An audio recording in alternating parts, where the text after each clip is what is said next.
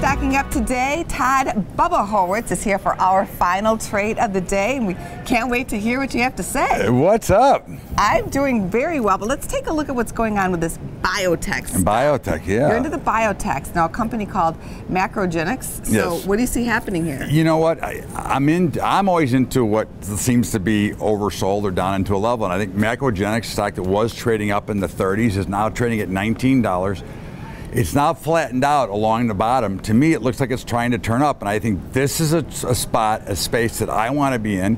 There's a lot of good things that can happen out of it, and we can see in the biotech space some very quick and rapid movements, and I think with the markets moving the way they're moving, there will be a demand and a look for some of these, and this chart pattern looks great. I think what they do looks great, and I think it's a real good, high calculated trade here that gives you a great risk-reward ratio to go ahead and after this trade. Let's break down your trade. It's not an options play on this one, correct? Right, the options are not liquid enough. I just going to buy the stock, okay, and I'm going to use like 1850 as a protection. If it goes below 1850, we're going to just call it a day. You're stopped out. I'm stopped out. But I think that here, this trade looks really solid. And again, it's making a great bottom in a stock that's been really beaten down. So from everything that's going on, I think this is a great opportunity with very minimal risk. I mean, it wouldn't surprise me if this could pop $3 or $4 at one time and put it right back into the 20s. And you say it is a trade. So how long do you hang on to this play?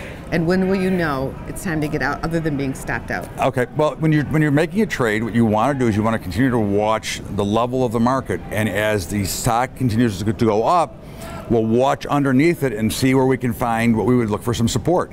And then when we would violate, that's what we would get out. Now, what I typically would look to do is I'm looking for a 15 or 20 or 30% pop here in this stock. So if I get up 15%, I'm going to lock in like 7% and use a 7% stop. If I get up 15%, then I'm going to tighten up again because that's where my target is, and then I'll go to a 5% stop, and then I'll kind of play with it. If it continues to go, I'll change the numbers, and sometimes I'll be as wide as maybe 20%, but that would mean we have a real big winner, and we can afford to gamble a little bit more there. I hope you are a winner on this one. Me too. It'd be awesome. Yeah.